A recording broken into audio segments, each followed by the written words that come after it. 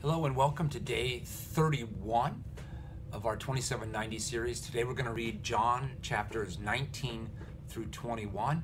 We're going to see Nicodemus again. He pops up again here, and he's one of the men who takes Jesus down from the cross and buries him openly and in public. He's no longer coming to Jesus at night.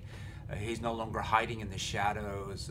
Jesus has begun to truly transform this man's life, and it's good for us to see that there's hope for even men like Nicodemus, who had so much peer pressure and so much he thought to lose by coming into the presence of Christ. And then of course in chapter 20 we have probably the most famous and the most moving of all of the resurrection stories. We have the Easter story with the women and with Peter and John running to the tomb, and the gardener, and Jesus is risen from the dead, and it's a powerful testimony to who we are as Christians.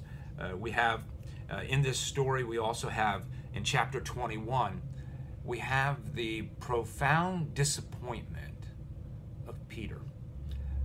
He has not yet been filled with the Holy Spirit, and so even though Jesus appeared to him at the resurrection, he's still sorely disappointed that things didn't turn out quite the way that he thought they would.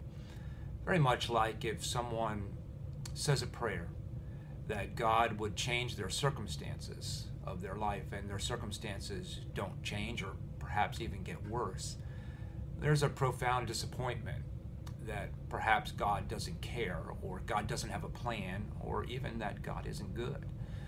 And Peter's clearly disappointed, and he pronounces that he's going fishing, and he goes back to what he knows best and back to his old way of life. And Jesus visits him in that disappointment and reminds him of what he's called to do. He says, "Peter, do you love me? You should be feeding my fish." And so there's this play in the word love where Jesus asks Peter, "Do you agape me?" And Peter responds, "Lord, you know I philos you." And Jesus goes through this 3 times until Peter realizes that he's being called by the Savior to be involved in people's lives. And so he's willing at that point to go into the upper room and experience the real transformation that comes when the Holy Spirit comes into his heart. So you enjoy the end of the Gospel of John.